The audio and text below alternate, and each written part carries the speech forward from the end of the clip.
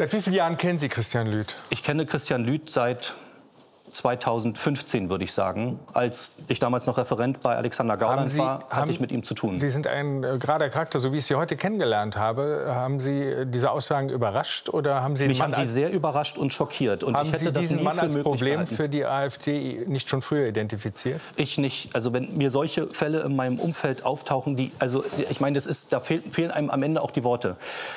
Naja, wenn mir das so, aufgefallen wäre, aus der AfD raus, hätte ich ein Thema daraus gemacht. Das ist für mich einfach nicht akzeptabel. Das Argument, was man immer wieder hört, sagt, es sind Einzelfälle. Diese Einzelfälle kommen im regelmäßigen Rhythmus. Wenn man für eine Sache kämpft, und ich nehme Ihnen das ab, wann ist es ein Einzelfall zu viel?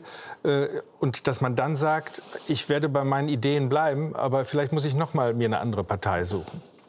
Für mich entscheidend ist das, was in unserer Programmatik steht und was Mitglieder auf Parteitagen verabschieden. Die sind für mich repräsentativ. Idioten gibt's immer. Die muss man identifizieren. Und wenn sie gegen die Programmatik verstoßen, gegen die Satzung verstoßen, gegen die Strafgesetze verstoßen, dann muss man sich von diesen Leuten trennen, und zwar konsequent. Herr Blome, dann Herr Heil. Naja, also wir nehmen jetzt mal mit, als Neonazi fliegt man aus der AfD, wenn man von Vergasen redet. Aber auch keinen Tag vorher, oder? Ich habe von heute aus der Presse, wie Sie wahrscheinlich auch, davon erfahren. Herrn Lüth kennen wir alle und auch schon ein bisschen länger. Mich überrascht das jetzt nicht so sehr. Herr Heil? Also ich bin auch ein bisschen fassungslos, weil Sie treten hier ja durchaus nicht unsympathisch auch in der Doku auf und reißen ernsthafte Themen auf, über die wir uns unterhalten müssen. Und ich finde es eigentlich schade, dass wir bei 30 Jahren Deutscher Einheit so viel über die AfD reden müssen, aber wir müssen drüber reden. Und was mich wirklich frappiert, sind zwei Dinge. Von Einzelfällen kann man nicht reden. Sie haben für Alexander Gauland gearbeitet, der den Nationalsozialismus einen Fliegenschiss der deutschen Geschichte genannt hat. Sie haben in Brandenburg mit Herrn Kalbitz zusammengearbeitet, der offensichtlich eine tiefbraune Identität hat. Sie haben Björn Höcke in Ihren Reihen und noch ein paar andere, die offensichtlich keinen Strich hinbekommen. Und das können Sie nicht verniedlichen mit Einzelfällen. Ich frage mich aber, und das ist die Debatte, die wir führen müssen, mit den Menschen, die auf die Idee kommen, sie gewählt zu haben. Diese Menschen darf man nicht stigmatisieren, mit denen muss man diskutieren, wo immer das geht. Aber die spannende Frage ist, was macht eine solche Partei in Deutschland und für die deutsche Einheit eigentlich besser? Ist es eine sinnvolle Idee, dieses Land, das mehr Solidarität braucht, zu spalten? Und steckt nicht in diesem Satz Ihres Pressesprechers, ehemaligen Pressesprechers, heute fristlos entlassen. Offensichtlich haben Sie lange mit dem zusammengearbeitet. In diesem Satz, es muss Deutschland so richtig schlecht gehen, damit es uns gut geht, steckt da nicht ein tiefer Hass auf unser Deutschland? Das frage ich mich. Was ist die Lösung? Sie beklagen ein paar Probleme, die sind richtig zu diskutieren, ohne übrigens eine Lösung zu nennen. Und Sie schüren Ängste und bringen gesellschaftliche Gruppen gegeneinander aus.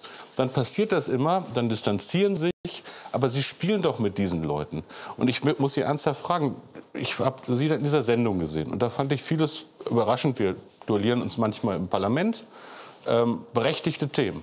Aber wie können Sie das mit Ihrer Überzeugung, Ihrem Gewissen vereinbaren, mit Menschen in einer Fraktion zu sitzen, die Antisemiten sind, die gegen Minderheiten hetzen, die Ängste verbreiten, die das gesellschaftliche Klima schüren, bis dann irgend so ein Neonazi anfängt, tatsächlich eine Brandflasche in die Hand zu nehmen und Menschen anzuzünden.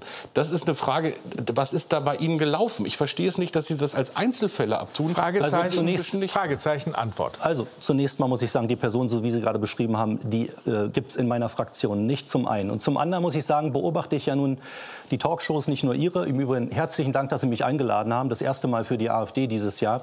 Ich beobachte in diesen Talkshows, dass es, wenn Politiker reden, immer nur um Parteien und Personen geht. Sie sind selbst Politiker, tun Sie nicht mehr so, als hätten das die anderen. Mag ja sein. Aber wissen Sie, was mir wichtig ist, über Probleme zu reden. Ja. Und Sie fragen sich, warum die Leute die AfD wählen. Und dann sage ich Ihnen, gefragt, was Sie mit diesen Leuten in einer Fraktion haben, die hetzen im Bundestag.